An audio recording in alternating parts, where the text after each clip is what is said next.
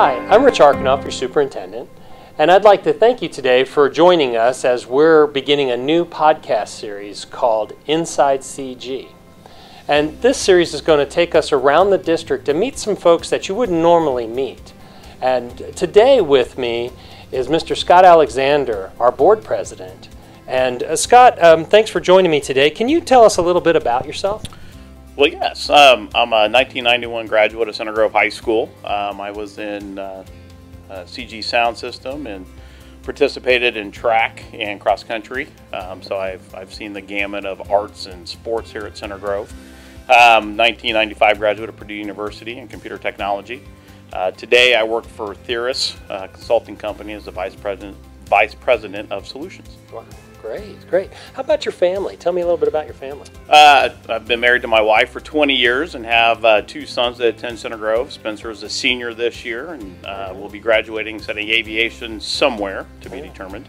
And then Zachary will be as an 8th grader and will be heading to the high school next year. Oh, that's awesome. That's great. And you got a wonderful family. Love your family. Tell me a little bit about our vision here at Center Grove is that all students receive exceptional educational experiences. What does that mean to you as a parent?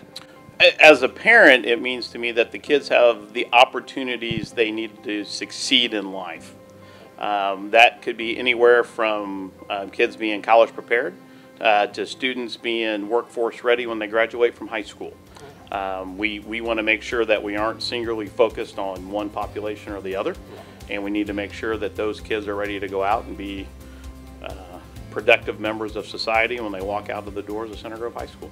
Well, that's great. Now, how about as a school board member? Does that look any different to you? It doesn't look any different to me. Okay. As a parent or as a school board member, I want to make sure, even if I wasn't on the board, I'd be sitting in your office making sure that our students are prepared to tackle life when they leave here. From a board standpoint, we want to make sure that we do that in the most fiscal responsible way possible with the limited funds that we have for those things, and I think we've done a pretty good job of that to make sure we hit a mix of students and with new opportunities, class offerings at the high school that's always being evaluated and reviewed. The board approves those on an annual basis, and I'm always excited to see the way we're changing the curriculum to make sure the kids are ready to go out. Oh, very good, very good. Well, thank you very much, Scott. I appreciate it. Thank you, Dr. Arkanoff. Thank you for joining us, and I hope to see you again inside CG.